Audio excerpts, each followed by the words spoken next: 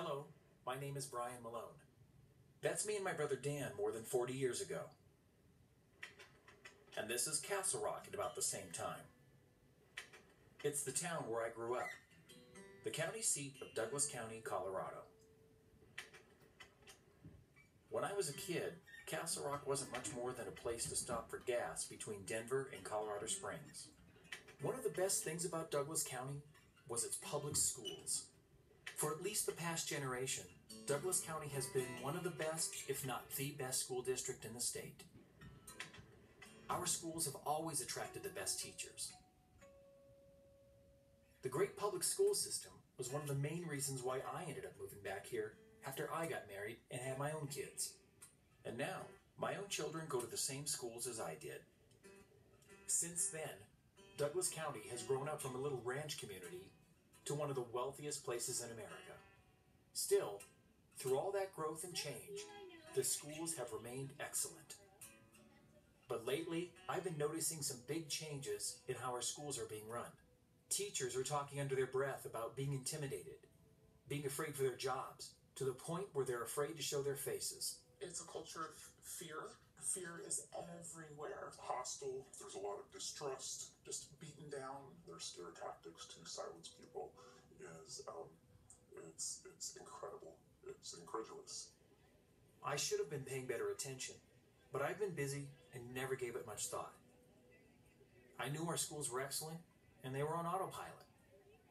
Honestly, the entire time I've lived here, I'd never been to a school board meeting, and I never even voted in the school board election. But now, things around here are getting hard to ignore. And since whatever began to change, parents have been taking over the school administration building, and a record number of teachers are now leaving. Dozens of teachers leaving each Douglas County school. Then you talk with district officials who say things are better than ever. What's happening? I'm no education expert, and I don't pretend to know how to run a public school system. But just look around. As a parent with 2 kids in public schools, I have some questions.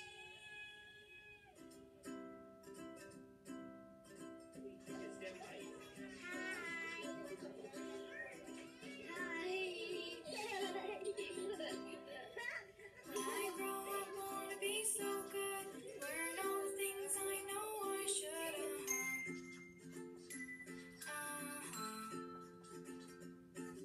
When I grow up, wanna be so tall, wanna stand up high to see it all.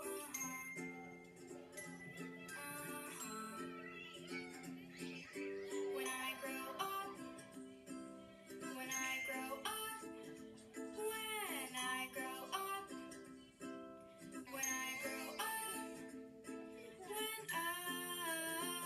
I grow up, when I grow up, I'm gonna be so cool, gonna be the smartest in my school.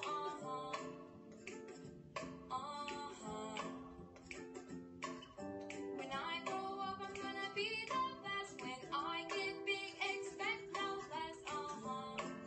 When I grow up,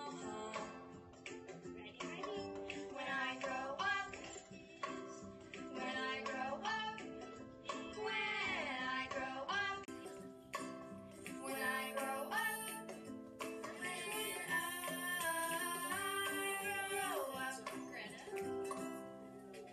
All I gotta do is pass this test, filling the blank, more or less. You don't teach me much, but that's okay. I'll learn what I need some other day. When I grow up, when I grow up, when I grow up, when I grow up, when I grow up, when I grow up, when I grow up, that is when I grow up, when I grow up, when I grow up, when I grow up, when I grow up,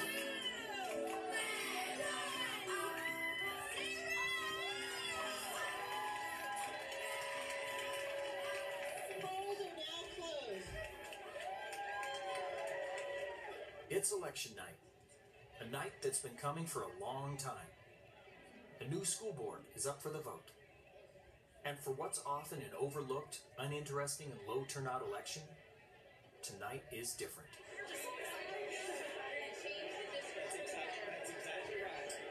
These people are my neighbors and my friends. They've been pushing back against a free market conservative school board.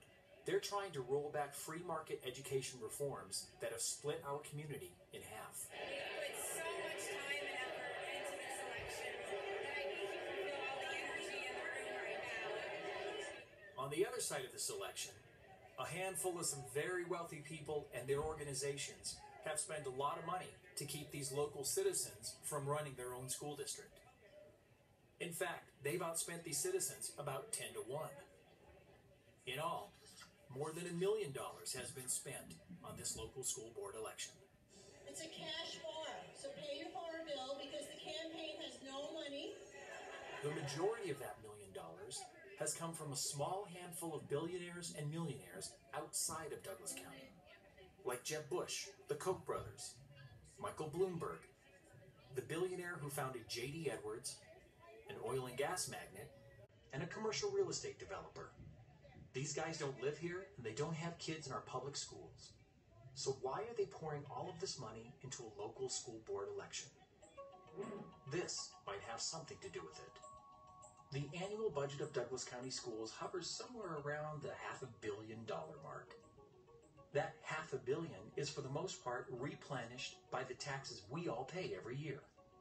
And so far, that money has been off limits to the private sector because it's been set aside to educate the kids of public schools in Douglas County.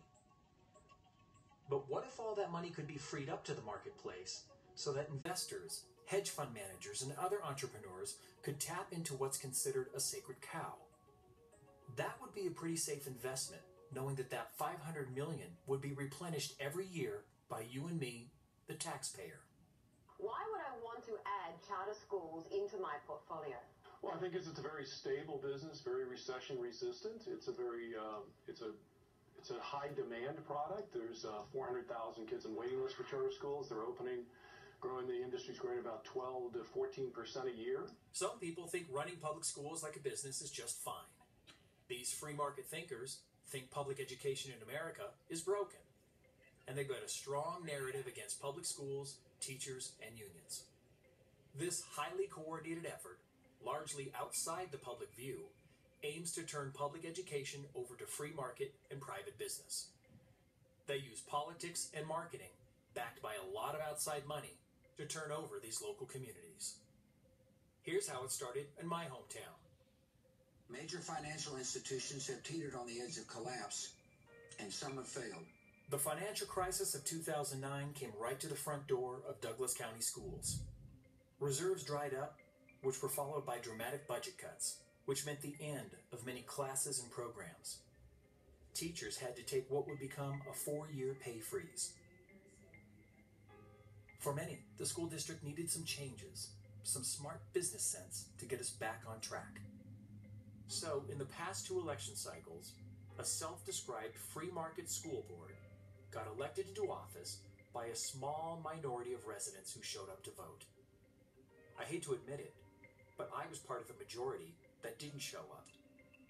Their reforms center around choice, where free market competition between schools is considered healthy, and parents get to choose their education for their children the same way one might choose a new car. We simply prefer some attention to scarcity and demand as being determinants of compensation. And oh, by the way, that's what's true in the rest of the American economy. Why should it be any different here? The board's first order of business was to find a new superintendent to carry out its agenda. The board recruited Dr. Elizabeth Fagan, a guest speaker for the Free Market Milton Friedman Foundation. It was about the same time she started that teachers started leaving. Some people like their ideas.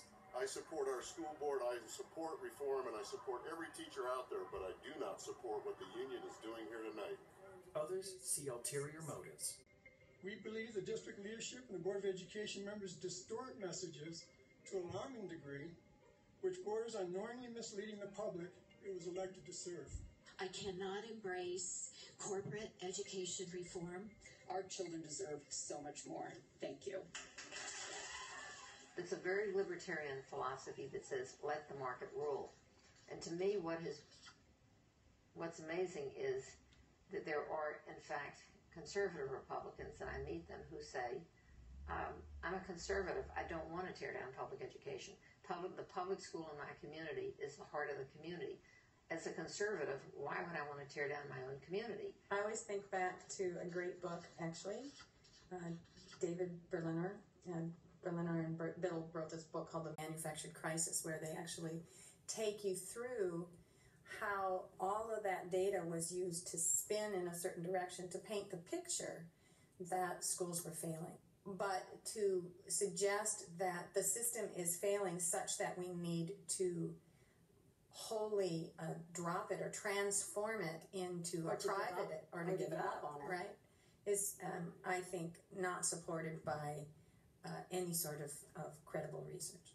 This idea that's propagated in the media and with policymakers in terms of public education is in a crisis or is failing. Once again, that's been around for a long time, since Sputnik, but it really started to take off in the 1980s after the release of A Nation at Risk. A Nation at Risk was a report commissioned in 1981. The report indicted the American public education system, claiming that we were on a steep downhill slide, and that future generations would pay the price. A Nation at Risk set the stage for what the authors of the report saw as much-needed reforms. The math and science and engineering scores of American students are among the lowest in the industrialized world now. Reforms now use careful marketing language with sophisticated-sounding words and catchphrases. We are committed to a world-class education. As we look at world-class education targets, I am so passionate about getting education right. Why does a public school district need to advertise? And I know that they're depending on us. We have some extraordinary teachers in Douglas County. This is a form of image marketing. It's the same kind of strategy used by big corporations who've gotten bad press. BP has paid over $23 billion to help people and businesses who were affected and to cover cleanup costs. These kinds of commercials are used to make us all feel better about them. Superintendent Elizabeth Fagan advertises Douglas County Schools as an excellent district with its eye on the future. We have just an amazing opportunity in Douglas County because of the quality of our teachers. The emphasis on education and kids. But ask the teachers, and they'll paint you a different picture. Shifted from doing what's right for politics. Just the feeling of that I can't do enough, or that it's sort of being watched by Big Brother. That's the type of feeling that I've had that really negatively impacts my ability to do my job. One thing that's certain in Douglas County, there are a lot of teachers that feel intimidated. The 30-plus teachers I interviewed all asked that their identities be hidden. You're okay with this? Mm-hmm. You sure? Except for one. You're starting to worry me. Brian White is a Gulf War vet, a parent with kids in Douglas County schools, and a high school teacher. You're not afraid to show your identity? No, I'm not. Why not? Because I think the truth needs to be told, and I want people to see me telling the truth about what's going on. You know, I know that the teachers in this district, myself, the teachers that I work with, work very, very hard to make sure that the kids in this district aren't feeling the effects of what's going on. But some of it is, I think, inevitable. Because the climate created by the board and central administration sucks the life out of teaching. At any given school board meeting, you're likely to see Brian White at the podium. He's one of the few teachers who's not afraid to face off with the school board. Your corporate reform model is destined to fail. You're not afraid that this district might come after you at all? This board, this superintendent? They may. And if they do, we'll just take that when it comes. I'm not. It's obviously something that I've considered, and if that happens, we'll just have to take it from there. But I have 2 kids in the school district also, and I am doing everything I can to fight for what's right for them and also for the students that I teach. I sat at a DAC meeting and watched you.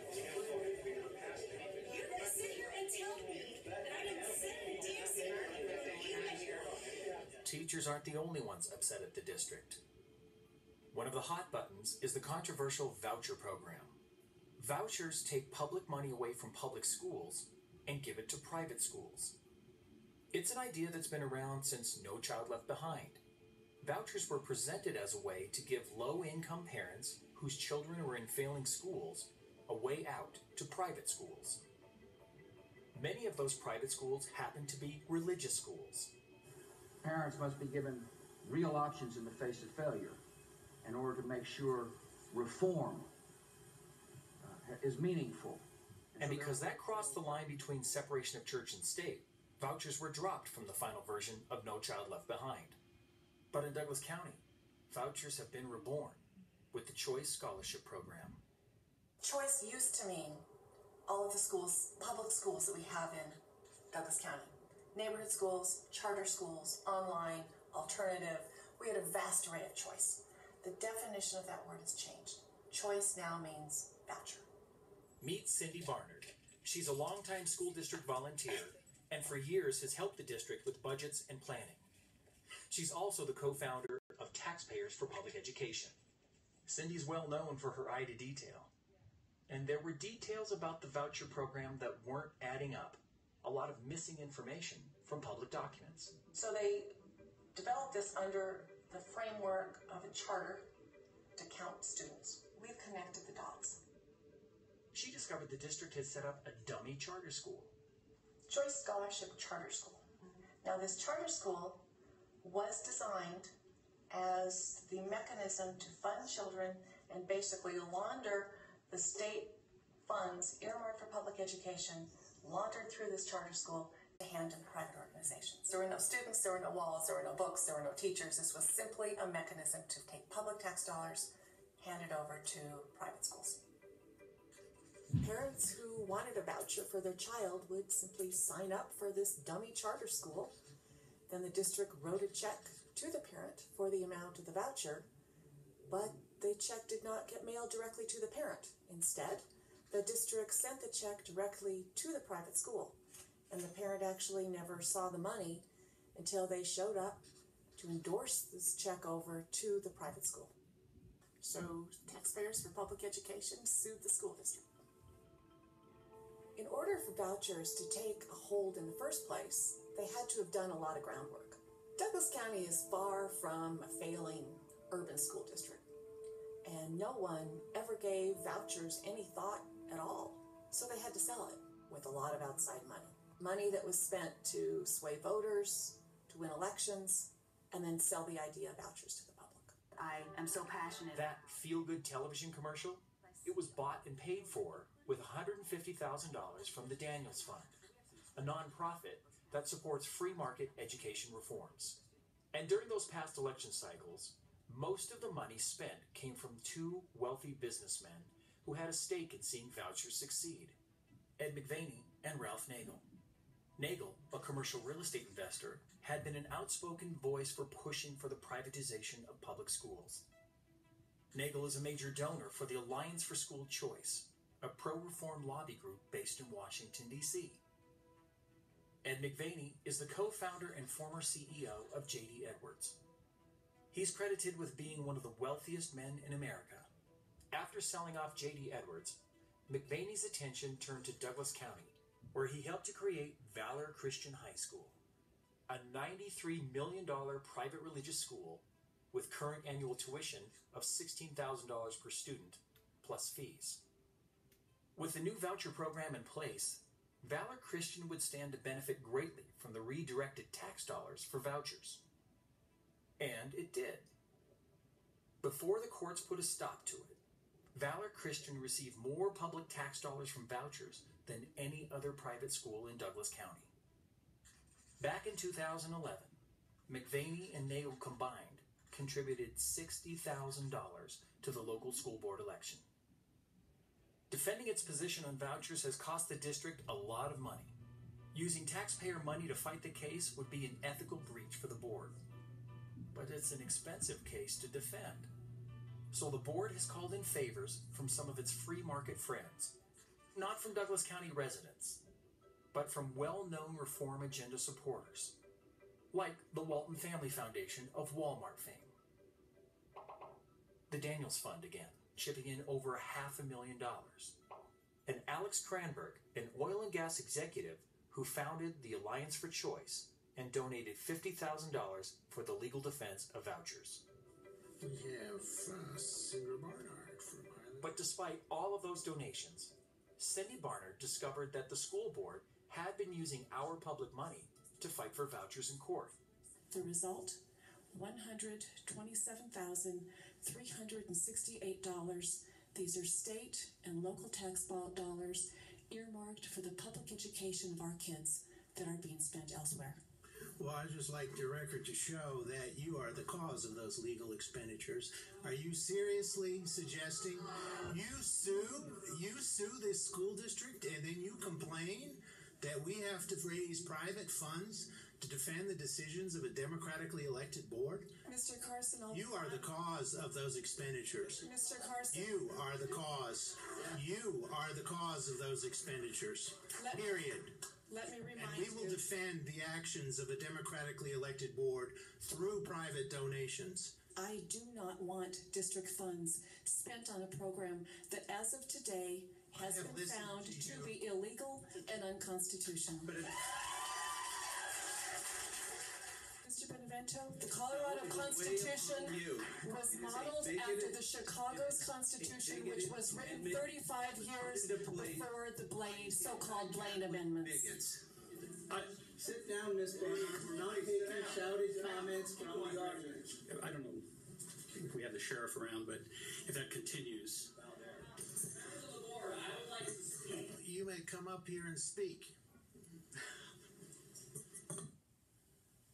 You bullied people? That is what you have been doing, and you expect the teachers and students to respect you. That is not okay. That is not acceptable in the least. You disgust me. You are the problem here, not the solution. Democracy does not exist. We have a board that not only ignores student results, they ignore parents, they ignore teachers. Our voices have been completely cut off. Yeah, I wish people would wake up and get their heads out of the sand. It's no surprise that Cindy and others who have been asking too many questions are being shut down by the school board, while supporters get all the time they want at the podium. Well, I'm here to remind you and thank you for allowing politics to be part of what you do in this district. And they do have supporters, but no one's talking. I asked this lawmaker for an interview, but he didn't return my emails or my calls. No members of the school board, not Superintendent Fagan, not anyone on her staff, not anyone in support of reforms would agree to be interviewed on camera. And the district now pays for an armed security guard for Superintendent Fagan wherever she goes in public. Dr. Fagan, how did the meeting go? Can we have a couple of words? You know, at this point, we're not ready to schedule any interviews. I don't feel like it's the right approach for me to take to participate. It's just so ambiguous for me now. It's not just me.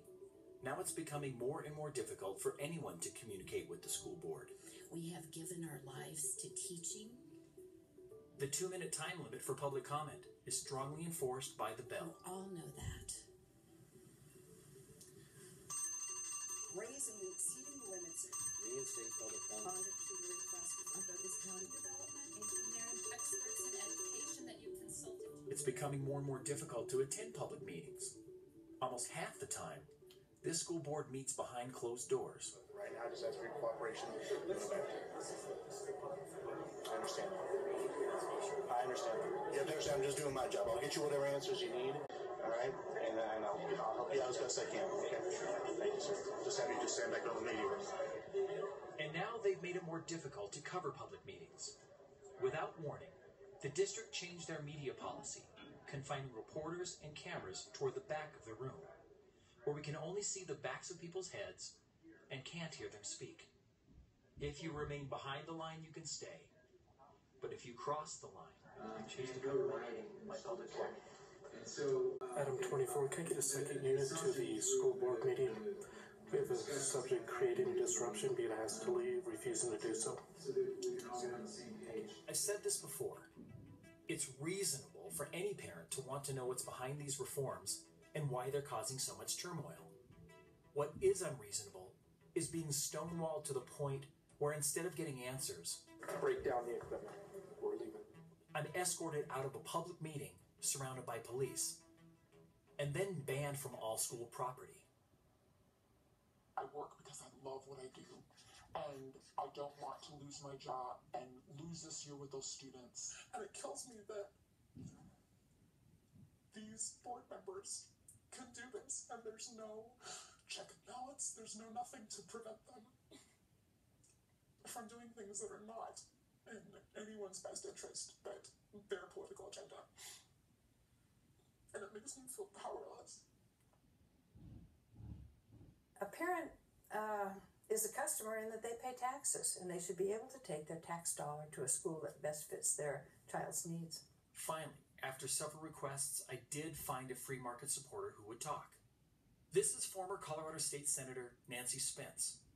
You know, I think that as schools are doing a good job, they're going to be able to retain those kids, and the kids won't be leaving. I support charter schools and the fact that some parents take their kid and the dollars go right out of the local school into the charter school. I get that, but schools have the ability to adjust their budgets to make accommodations for that. And if they don't want to and they can't do it, they better do a better job to make make sure the parents are pleased with their product, with what's happening in that school. Or parents will take their money and go to a private school. Maybe a parent values a religious education more than they value a higher academic education at their neighborhood school. I don't know. It's a parent's choice whether they want to put their kid in a private school or not. When it has to do with the parent's child, I think the parent ultimately ought to be able to make the decision about where their child's going to be educated and how they're going to be educated. This is a manifestation of another thing you see at the very high end of society, where people stop worrying about sanitation and police because they live in enclaves with gates, and they hire private police force and private sanitation workers. So, you know, I don't care about the quality of public services in the city of Denver. What I care about is the quality of public services in my gated community. And I'll pay for that. And not a dime of my money is going to go to take care of people where I don't benefit. This is unlike what any reform was in the past. In the past, when people wanted to reform public schools, they wanted to make them better. They wanted to have higher curriculum standards. They wanted to have better trained teachers. They wanted to end segregation. They wanted more resources. They wanted equitable resources. I mean, there were always some causes that brought people together to say, we need to improve and reform and fix our public schools. They're not good enough. We want them better. That was reform.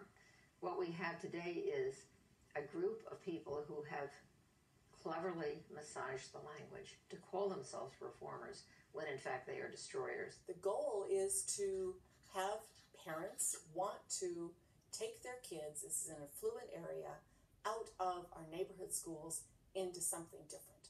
And in order to make them want to do this, they have to degrade our neighborhood schools. Easiest way to do that is to cut the budget. Larger class sizes is one of the biggest things that we've seen with the budget cuts. There were fewer teachers, with the same number of students. So teachers, when they once had 150 students, they now have 180. Experienced teachers are being replaced by young, inexperienced teachers who, incidentally, cost less. The district created a performance plan or a pay plan for teachers that has invited experienced teachers to leave because they're expensive. And when your experienced teachers leave the district, are replaced by inexperienced teachers, the quality of your education system is going to go down. The district is no longer providing the funds, so they look to the parents, and fees have increased drastically. Bus fees, they now have to pay to ride the bus. They will pay to park in their parking lots. AP courses and AP exams, they will also pay for textbooks. There are technology fees, classroom fees for using labs, chemistry labs, biology labs. It doesn't end. It's no longer a free public education. They created a block schedule with fewer teachers. Teachers cost money. It's 85% of the budget. So what they did is they created a situation where students were asked to take fewer courses. In fact, they were demanded to take fewer courses, where our students are now part-time students.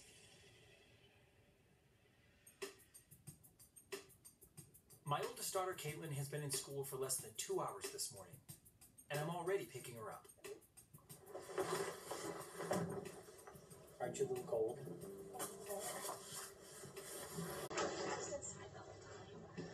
She's not coming home sick. She'll be off school for the next 2.5 hours. That schedule is her new normal. An off hour plus her lunch period. What time do you have to be back? 11:40. Next year, when she's a junior, and then a senior after that, she'll have up to 3.5 hours off from her school day. And these days, fast food joints and coffee shops do great business during the middle of the school day.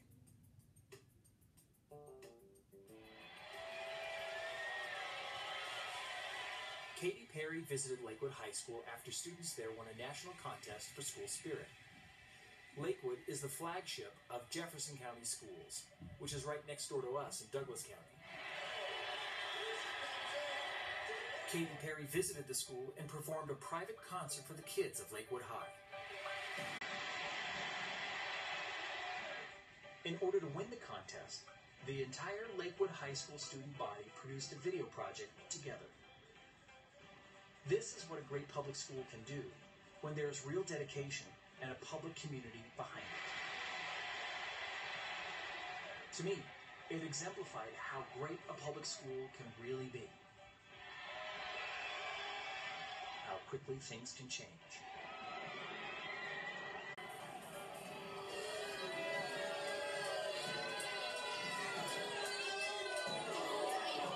This is Jefferson County Schools just a few months later. I can't leave it in because I am not trusted or respected by the Board of Education. As in Douglas County, a small number of voters voted in a free market majority in a low turnout election. The new majority caused a lot of controversy with many of the same reforms we've seen in Douglas County. I will be gone before the end of the month, and I just want you to know. I just want you to know how much your being here and how much our years together have meant to me. Thank you. Jefferson County Superintendent Dr. Cindy Stevenson was among the first to be pushed out in a surprise decision. And after an alleged national search for her replacement, Jefferson County's new school board chose Douglas County's second in command. Our assistant superintendent got the job as superintendent in Jeffco. This majority board has hired a board attorney behind closed doors. This district is moving in the wrong direction with this decision. I don't support it. There's something different in the air here in Jefferson County. A raw energy that we just don't feel in Douglas County. These citizens aren't afraid to stand up against the reformers. And watch this. Current plan is in place. Is that just a farce? Has their decision already been made? When Ken Witt, the newly elected Reform School Board president, is questioned by an opposing school board member, and he refuses to answer the question. This board will take a 10-minute recess.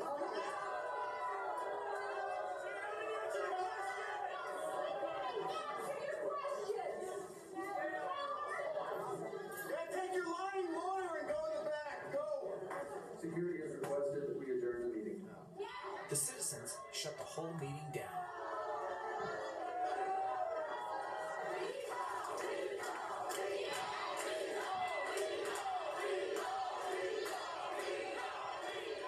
If this kind of thing is happening in Douglas County schools, and right next door in Jefferson County schools, where else?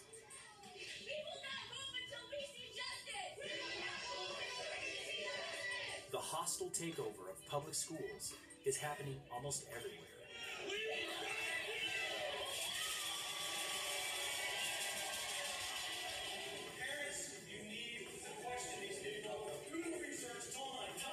The more I learned, the more questions I had. This bullying has not stopped since 2011.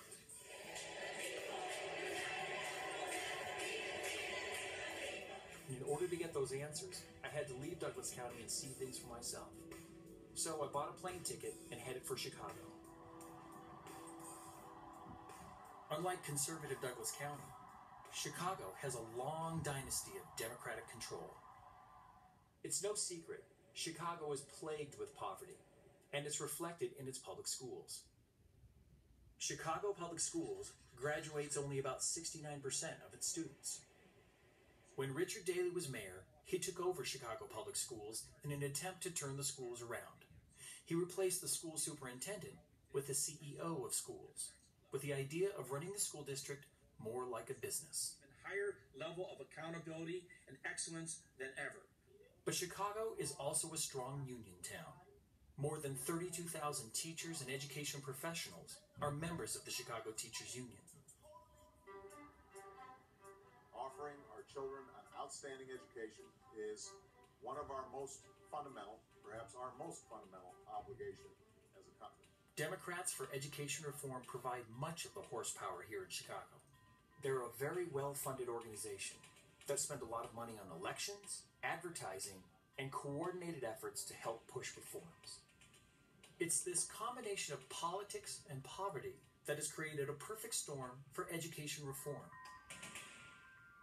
It's Sunday night, and while everyone else is watching the Bears on TV, Philip Cantor is grading papers. He's a high school science teacher at one of the poorest schools in the city. He tells me his students face a whole set of problems that the kids in Douglas County will never know. When you're working with really low-income students, the level of out-of-school factors that you have to deal with goes up dramatically. These are students who deal with abuse. They're students who deal with family members who are incarcerated at a high level. I mean, it's not one or two students out of, I teach 150 students. It's not one or two who have a parent in prison. It's many who have parents in prison. It's not one or two who have witnessed an incident of gun violence directly. It's many of them have witnessed it directly, and all of them have been touched by it indirectly. There's still vast inequities, unusually high dropout rates for African American and Hispanic students, gaps in test scores. Poverty has a direct correlation. I think there's been study after study that really shows that poverty has an impact on your educational outcomes. Every kid, no matter what their color, no matter what their socioeconomic background, can go into a classroom and be assured that they will have the opportunity to have a great educational outcome. And the way it is right now in this country, that's not assured. Your job as a teacher is to teach them the content. I still have to teach them DNA replication, but I'm also trying to sort of help them through their life at the time. And unless I can connect with them and help them just know that somebody cares about them and their life, they have no interest in learning about DNA replication. Thank you, Chicago, for this humbling victory. All I can say, you sure know how to make a guy feel at home. Rahm Emanuel left his post as President Obama's chief of staff to run for the mayor of Chicago.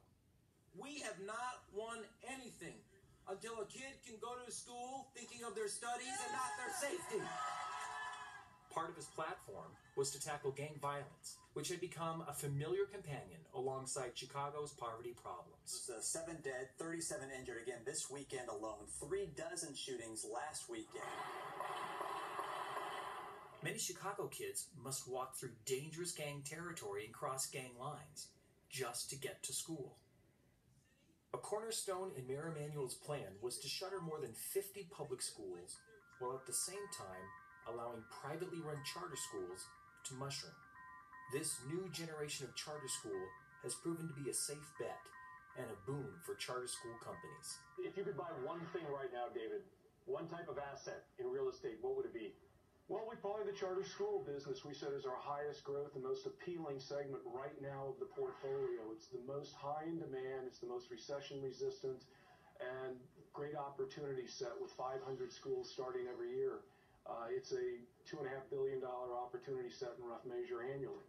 One way that we try to understand things is to look at a map, and when we look at these underutilized schools, we see that they're surrounded by charters that are draining the traditional schools of students.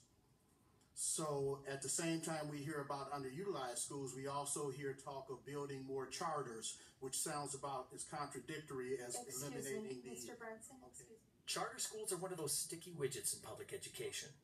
Some people love them. Others see them as a threat.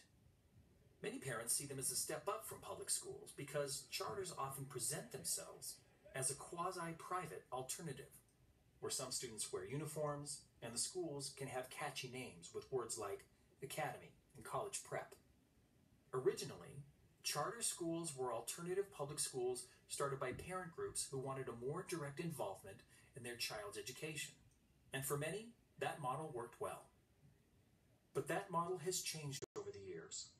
A current trend is charter schools run by private education management organizations, sometimes called EMOs or CMOs. About 40% of the country's 6,000 charter schools are run by these companies, and the trend is growing. As an example, about 80% of Michigan's charter schools are now privately run. Charters have always had a lot of latitude and autonomy in how they run their schools. There is little or no financial oversight from the public tax dollars they receive from us to run the schools. For example, they get to set their own curriculum, their own enrollment criteria, and their own discipline standards. Many charter school teachers aren't required to be certified and are consequently paid much less than their public school colleagues. And not every kid can attend a charter school. There's evidence that some schools can make it very difficult for students to get in if they don't fit the mold. A Reuters investigation found at some schools, the enrollment period was only a few hours each year. At this charter school located in a wealthy suburb of Chicago, parents were required to become investors in the school. There were benefits to this investment, including naming rights for the donor who met the $10 million price tag. Charter schools don't have to provide many of the services required by traditional public schools, like, for instance, free and reduced lunch. Most do not provide transportation. And although charter schools are required by law to provide special education, investigations have shown that students with special needs are often discouraged from enrolling and counseled out of charter schools. In Illinois, charter schools even have their own lobby group. Instead of charters being started by teachers and parents in a community, they're being started and funded with public money through these large charter chains that are large business conglomerates. Some are for-profit, some are non-profit, but they all, if you look at their boards of directors, tend to be full of hedge fund managers and investment bankers. The education market is seen as a tremendous market. Whenever they're challenged in court before the National Labor Relations Board, they say, we are not a public school, we are not subject to the public laws, we're private corporations that contract with the government. I'm convinced, I've seen this now happen time and again on the West Coast, on the East Coast, and in the Midwest, where the charter response to any situation is we're not public schools. But when they go looking for the money, they're public schools. When Rahm Emanuel returned to Chicago to run for mayor, it was the CEO of UNO, Juan Rangel, who walked alongside the streets of Pilsen. Questions have surfaced about alleged insider deals to contractors. Federal investigations and FBI raids raised questions about EMOs in Chicago and across the country. UNO had received a $98 million state construction grant, but now the Securities and Exchange Commission is investigating UNO. I would be lying if I said I'm not concerned about ensuring quality within the education reform movement. Whenever you have something new, something innovative, and people are trying to get involved with it, you're going to have folks who get involved who have an opportunistic bent to them, whose interests aren't really in the students or the families, but how can I make a buck off of this? In Chicago, charter schools proliferate while public schools close. The decision to deal with the 54 schools was not taken lightly, but it was taken with the notion of how do we make sure that every child can get to a quality school with a quality education. The feeling of a loss of local control and identity when politically connected outside companies and groups take over their schools in an attempt to make them better. You already took our jobs away. You already took our homes away. Now you want to take our education away. Today, there was little harmony at Chicago Public School Board meetings.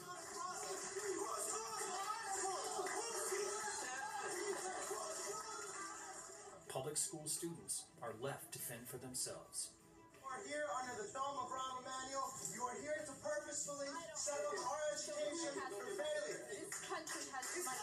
These corporations have the money. These CEOs have the money. These banks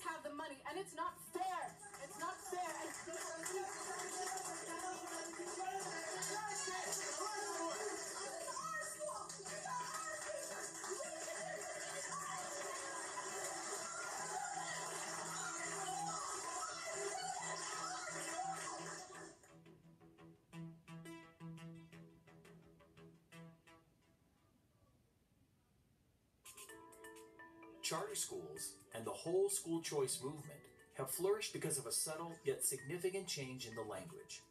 One short phrase reframes the entire conversation about public school funding. Per pupil revenue. It's the foundation for every school choice initiative and a free market catchphrase. Here's what it means. Traditionally, public schools have been funded by need. For example, if a school has a high population of children living below the poverty line, more money might be sent to that school for free and reduced lunches. The same would hold true for schools that need more special education teachers or English as a second language teachers. The kids who need this extra help are simply more expensive to educate. In contrast, the free market approach to school funding is one of simple arithmetic. Per pupil revenue equally divides the overall budget by the number of students in the district. Every student gets the same amount of money, regardless of their needs. This also puts the idea into parents' heads that this is their money, and they can spend it however they want on their child's education. The money follows the child. When a child leaves a public school for, say, a charter, he depletes that overall public school's budget by taking the money with him. Critics argue the kids who need the most help, the most expensive to educate, are now being left behind in the underfunded public schools. When the state allocates funds, it was never meant to say that it costs the same thing to educate every student. And any money that leaves those schools hurts our children, and it hurts the community. I took a plane to the epicenter of American education policies, Washington, D.C. And here's what I learned. No Child Left Behind has been the law of the land since 2002, when George W. Bush signed it into law. In the years since, the law has been criticized because it ties so much success or failure of a school, its teachers, and its students to the results of standardized testing. Publishing companies that support standardized tests and all of the testing materials are among the most profitable in the free market reform movement. Companies like Pearson Publishing and McGraw-Hill Education make billions of dollars every year from contracts with school districts all over the country. Both companies have enjoyed huge growth since No Child Left Behind became law. It's estimated that the testing business alone will top $1 trillion in the next few years. And we will transform our schools and colleges and universities to meet the demands of a new age. All this we can do. Back in 2009, the newly elected president wanted to make his mark on improving public education. President Obama's Secretary of Education, Arne Duncan, who, by the way, used to be the CEO of Chicago Public Schools, administers an education policy that creates a market-friendly environment for testing companies. The big emphasis of Arne Duncan was that the test scores should determine whether a teacher is effective or not effective. So if the scores go up, this is an effective teacher. If the scores are flat or go down, then it's the teacher's fault. And this is real high-stakes testing. So we've turned these scores on the test into some kind of sacred icon. This cornerstone of the Obama education policy is called the Common Core. The idea behind Common Core sounds like a good one, giving every student a level playing field of skills when they graduate. But there are strings attached, and many of those strings lead back to the richest man in America, Bill Gates. Gates has been critical of American public schools for several years. He claims public schools and public school teachers are in large part obsolete and ineffective. Gates' view of American education is one where charter schools dominate and compete for their students. The Bill and Melinda Gates Foundation has spent and continues to spend billions of dollars to influence and change American public education. In just 2 years, the foundation has spent more than $200 million across the country to influence state lawmakers, teachers' unions, school districts, and lobby groups to adopt and support Common Core standards. Just 2 years and $200 million later, 45 states now adopt Common Core. It's a mammoth transformation of American public education. No one can deny all of the good that Bill Gates does with his philanthropy. And the principle of Common Core is a good one. But critics say it's the way Common Core is being implemented that's setting up public education for failure. That's because Common Core has to be tested on students. I'm talking about tests. Ew, I don't like tests. You're not the only one, Eddie. But the new tests are just replacing the ones you already take, with questions that show us whether you really understand things, like fractions. And it's those standardized test scores that are the linchpin for success or failure. If students perform poorly on standardized tests, then their teachers may get a poor review. It could even cost them their job. If states don't prove they have rigorous education standards, federal money is held back from the public schools in that state. This is what's been called high-stakes testing. The claim is that No Child Left Behind will encourage better teachers and better performing schools. But critics see holes in that law. They see it as putting a stranglehold on public school teachers and their schools. Schools in impoverished areas and students with little family support will likely perform poorly. Their teachers will be poorly evaluated, and their schools will not receive the much-needed federal funding. When public schools fail, and public school teachers are evaluated poorly, then reformers can make a strong case to close that school and do away with its teachers, oftentimes replacing it with a privately run charter school, something Bill Gates wholeheartedly supports. Bottom line is, I start to think about all this data-driven metric that we're locked into right now. It's treating children as if they were identical. We're heading for a direction of mechanizing education and treating the children as interchangeable parts. While I was in Washington, D.C., I got a tip that Arne Duncan was speaking at a local elementary school for a press event. So I showed up there too, with my camera. I was able to meet the Secretary of Education and interview him briefly at the end of the event. I asked him about for-profit interests in public education. Needs a public education system where everyone, needs a good public education. Well, that's what we're about, is about having great public education. You're seeing that right here in D.C., whether it's traditional schools, whether it's charter schools, it doesn't matter. We just need great public schools, and that's what D.C. is committed to having. Is it fair to have business interests be part of public education? Well, I think it's an odd question. You have textbook companies, you have buses, you have lunches, you have milk, and so there's always been business and education. The bottom line is, how do you make sure every single child has a good education? That's what we're about. You know, if you look at it only as the right wing is doing this, that's interesting, but more importantly, the right wing and the Obama administration are working hand in glove, and that is bizarre. Turning public schools over to private industry takes changing some laws. And these laws aren't being written on Capitol Hill. They're being written a few blocks away by corporate representatives and their state lawmaker partners. Members of the American Legislative Exchange Council, or ALEC, have been quietly rewriting education policy for business interests state by state. And they've been doing it for decades. ALEC is a group of public and private sector people who come together to discuss political issues across the country. I'm just a bill, yes, I'm only a bill, and I'm sitting here on Capitol Hill. Well, it's a long, long journey.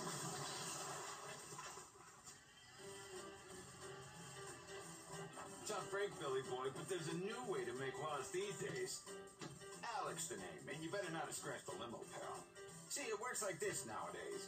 Bunch of corporations get together and get tax write-offs for bankrolling a charity called the American Legislative Exchange Council. Sounds pretty official, huh? It might not surprise you to discover that well-funded education reforms are a national effort led by some of the biggest players in for-profit education. So now there's suddenly one big happy family. The corporations, the lobbyists, the politicians. And so without lobbyists, where would we get our information?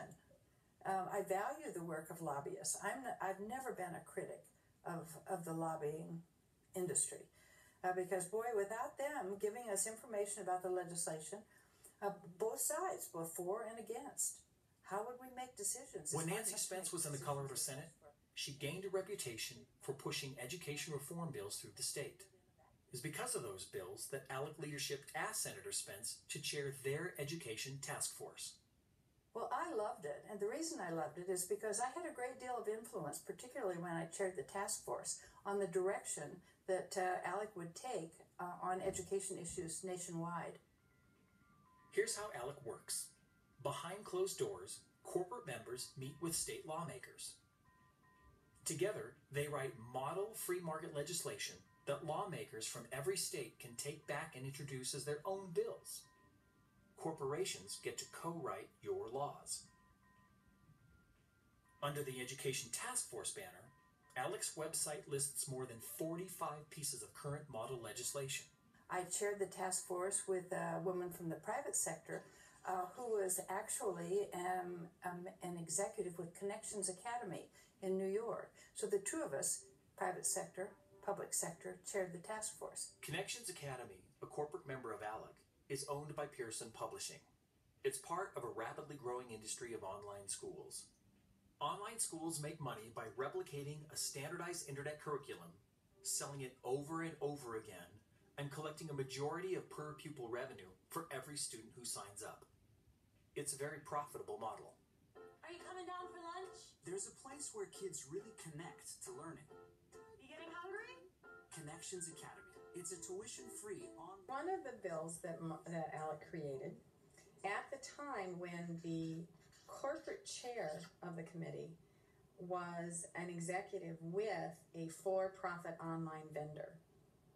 And in fact, two of the corporate members were both for two different companies that were for-profit online education vendors. What they created was this model legislation, the Model Virtual Education Bill, that would allow a state to create charter schools that had no bricks and mortar, that were all online. That legislation says that virtual school, meaning online education at your house, is paid the same amount per pupil as a school that has bricks and mortar and lunch ladies and athletic teams, student councils, heating, lighting, air conditioning, the same amount per pupil as a school that provides all of those services. And the difference is profit. The Tennessee members of the task force brought that bill back to Tennessee. It was enacted nearly verbatim.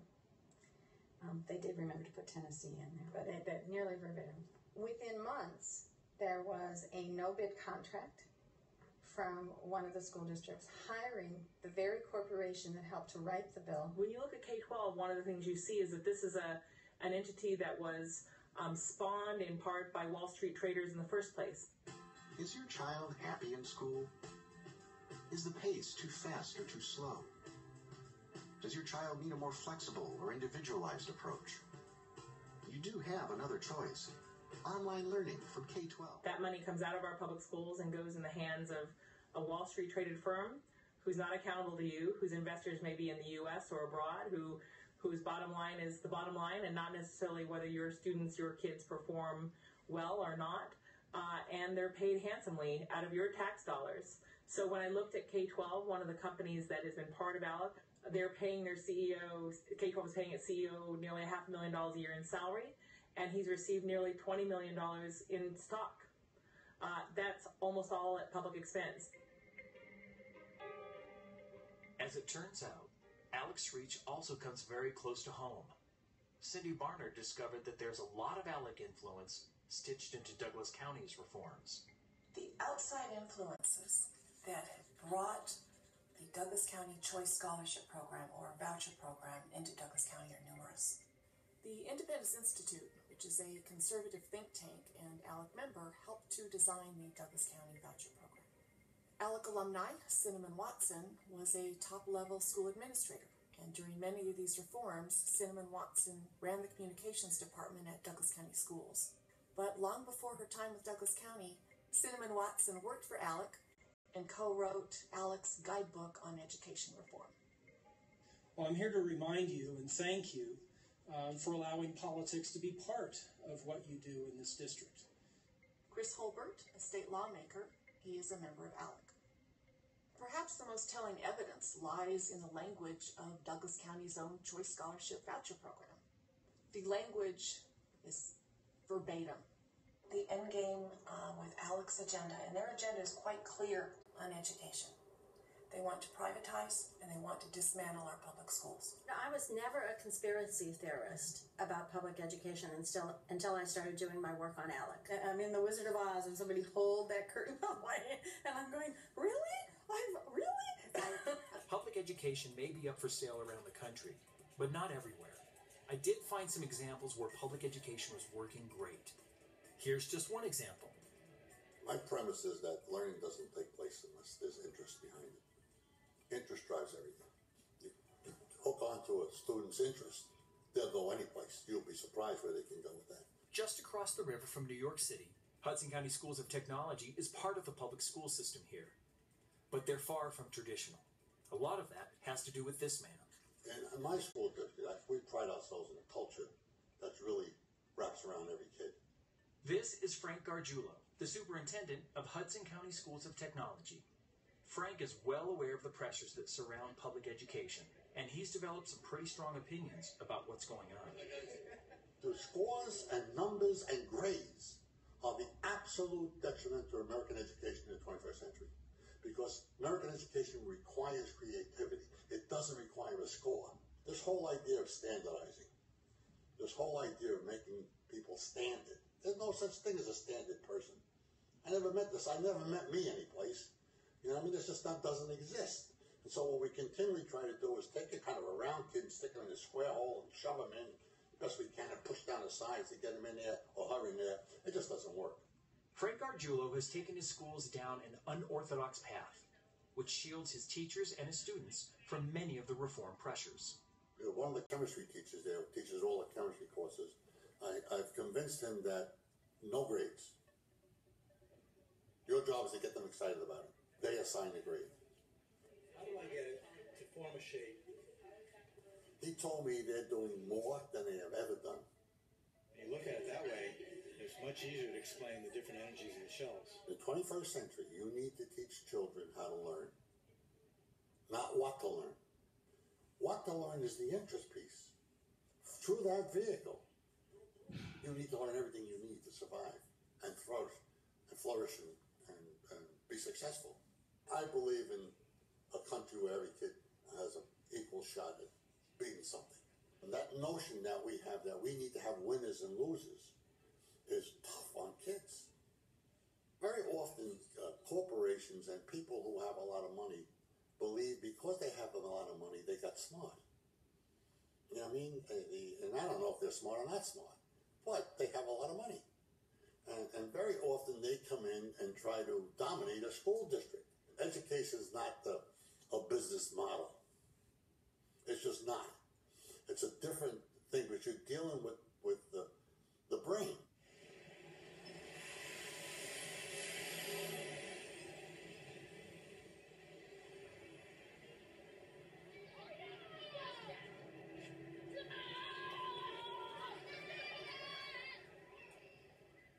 A lot has been said about failing public schools. Some inner-city schools like this one have been called dropout factories. I traveled to the Boyle Heights neighborhood in East Los Angeles to see for myself. After school, these kids were walking by and agreed to talk for a few minutes. Well, I didn't even have enough information. The main reason the school is known as a dropout factory, maybe because most of the students here, they don't get sent to other schools. Like, Roosevelt is the one that accepts everyone, whether you're a failure, you're homeless, you're pregnant, because every other school rejects them. And that's why, because all the other schools reject them, their test scores all look so great. But our schools accept them. We try to help them. Our school helps us. You'd be surprised how committed the teachers are. Like, I know a teacher, he's my calculus teacher. He stays after school, 3 times a day. He doesn't get paid for that. He even has a family, but he's just like, you know what, I'm going to give an extra hour if kids need help. I respect that. When we go to school, we can't give it a chance. But if we shut down public schools, they're pretty much not even giving us a chance anymore. They're not giving us a chance anymore. Think about the kids that are actually trying. Are you gonna shut it down just because of a couple of failures? Me, I want to be a journalist. I want to go USC and all that, and my grade is 4.14. I want to be a psychiatrist. Well, I want to become a mechanical engineer. The reason I want to become a mechanical engineer because I love inventing new stuff. What are you doing now after school? Well, we're gonna go volunteer to help little kids in their reading and their literature. First Streets Elementary School. Listen to this. Nearly 80% of New York City high school graduates have trouble. American public education sure does have its critics. They compare us to other countries who rank much higher than we do. Like, for example, Finland. And they do have a point. Finland is the highest ranked country in the world by any education standard. But think about this. Finland is not America. Essentially, it's a socialist democracy, where everyone pays a lot more in taxes than we do.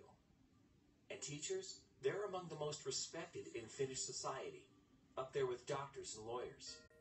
Finland does not impose high-stakes standardized testing on its students. And Finland has a population about the size of Boston, where mostly everyone comes from the same ethnic background. We're a melting pot of cultures and extremely different political views. And this administration today, here and now, declares unconditional war on poverty in America. More than 50 years ago, President Lyndon Johnson did a lot to attack poverty head-on in the United States. But in the last half-century since then, we've not only stood still, but slipped backwards. Crisis after crisis, where we have social failure, the finger-pointing begins, and it's always pointed at the public schools. The whole discussion of school reform has become a massive distraction from the real issues. The real issues in our society are, number one, we have the highest proportion of kids living in poverty of any of the advanced nations of the world, and it is getting worse.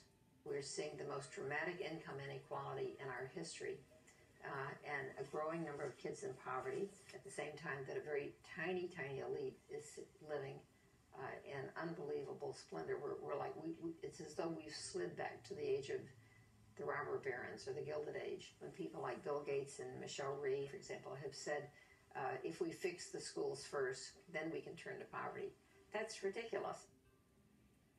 Overall, results of school choice free market reforms are mixed at best. The National Education Policy Center, an academic research organization and part of the University of Colorado, released a report on online schools. The study shows that online students lag far behind their public school counterparts.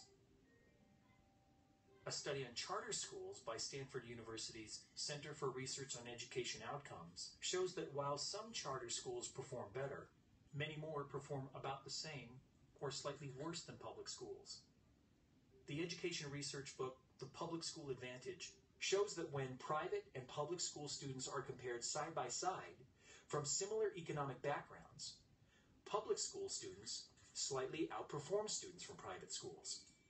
There are plenty of reports with strong claims that reforms are working, but that research is overwhelmingly paid for by reform supporters. What we do know from very good, strong research, robust research over and over again, that what it takes to succeed is to have a highly trained teacher with a rigorous curriculum and sufficient resources to implement it. That's not as sexy as saying school choice. It's not as easy. It's much more complicated and really, really messy, but that's what works. And that's where we ought to be focusing our energies, on making sure that every kid has that available to them. First of all, schools need to be more influenced by the educators instead of the politicians. We have a problem with that right now. The political spectrum is driving the schools.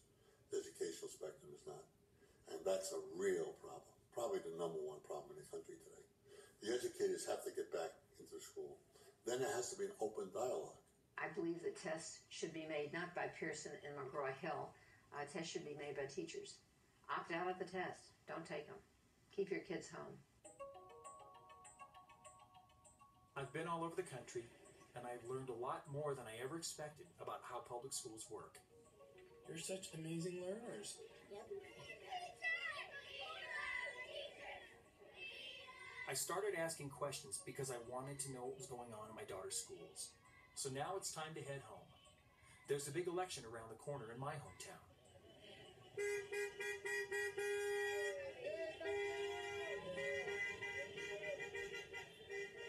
Over the next several months, the citizens of Douglas County will come together like they never have before. I was a public school kid, and I was smart enough to make a sandwich board and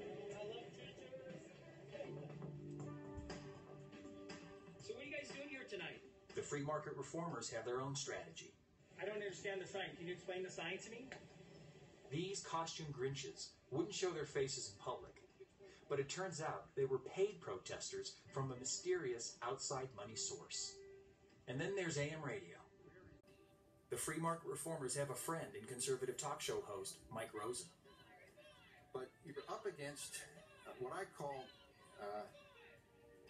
women, and mostly women, who have a terminal, protracted case of teacher's pet syndrome. These are nice, well-meaning, naive soccer moms. A lot will depend on your ability to get through to these well-intentioned but politically naive soccer moms about how high the stakes are here. Now, these soccer moms are mad as hell. And they're not going anywhere. They've taken over sidewalks and intersections in every corner of the county. Douglas County Schools, the best in Colorado. So why are our schools under attack? There's a power struggle over our schools. While the naive soccer moms take over the streets, the free market reformers take over the airwaves. The country's falling behind because our schools aren't keeping up. With an expensive primetime ad buy, which includes Sunday Bronco games. In a little over a month, they'll spend about $350,000 on television commercials alone. All for a local school board race. I think it's naive to say that politics is not going to be part of what goes on in public education. But deal with it. And now, the top brass in the school district have gotten into the money race. Superintendent Fagan brought in Rick Hess of the conservative American Enterprise Institute to observe and report on the district's reforms. He wrote an article called The Most Interesting School District in America. The article was publicized by the district as an outside, objective, third-party review. But in fact, the district and its nonprofit arm paid Hess to write the article. The Most Interesting School District in America was published, printed, and then mass mailed to voters all over Douglas County. William Bennett, the former Secretary of Education under Ronald Reagan, who helped foster a nation at risk and is one of the founders of the K-12 Online Academy, was also added to the district's roster for paid opinions. Bennett wrote and published his own paper supporting the district and its reforms. He followed up with a live appearance and a speech in Douglas County just before the election. Both his paper and his appearance were paid for by the district's nonprofit arm. And on the other side, the teachers union has now jumped into the ring. They've dropped almost $250,000 to fight back against the reformers. Without much of a budget, an army of citizen volunteers has been going door to door to get the vote out. Good afternoon, how are you? We're good. Good. I'm good. I'm sorry to bother you. My name is Brian. I'm out walking today for Brian White is looking to break an all-time endurance record. This school board race is being watched by people around the country. They poured in tons of money from outside the school district. The other four are outside.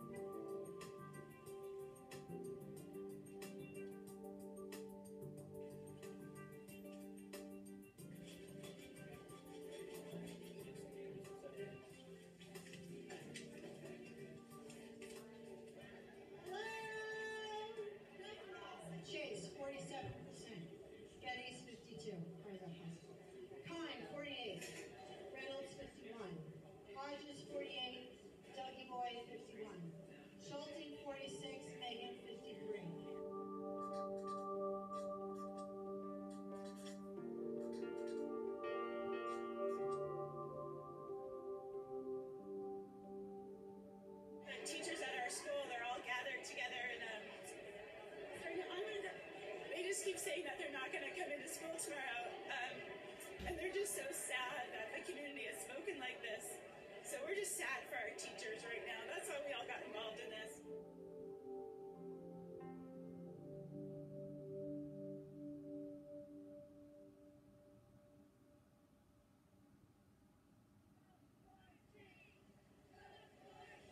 Going into the election night, I thought that, it could have gone either way. The election could be considered a failure because we didn't win the election, but we almost won against some massive amounts of money coming in from outside the county. I think I've come to realize that it's more of a marathon than it is a sprint. It's going to take some time. Today, the Douglas County School Board moves ahead. And now it has capped the number of people who can attend board meetings, leaving many citizens stuck out in the hallway. But this fight is far from over. Right next door in Jefferson County, the citizens have taken their cue from us, and they've doubled down on their efforts to push back. We need to be out and be spoken and heard. Right now, we've got the national spotlight.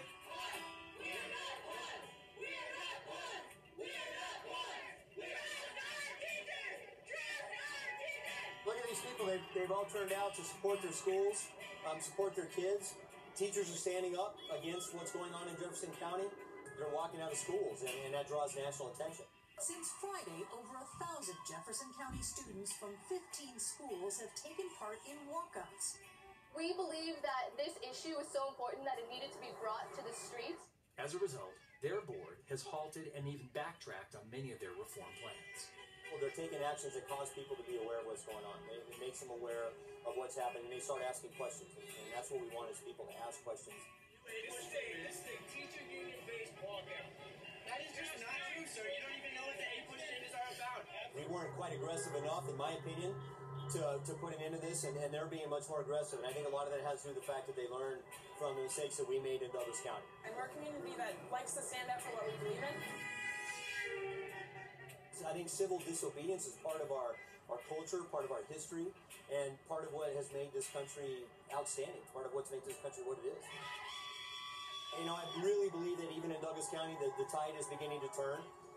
People are beginning to take notice of what's going on. It's just taken a little longer, I think, partly because we didn't take as many aggressive actions as we should have. Teachers that are willing to take aggressive action, students that are willing to take aggressive action. It's all about standing up for what's right. And I think that's what it's going to take.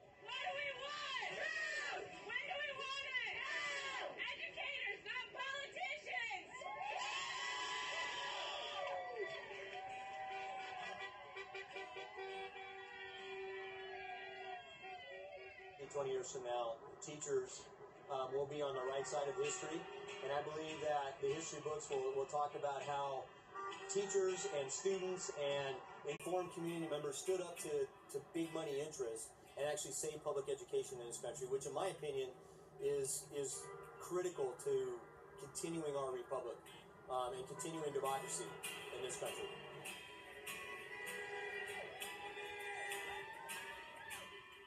It's not over till it's over.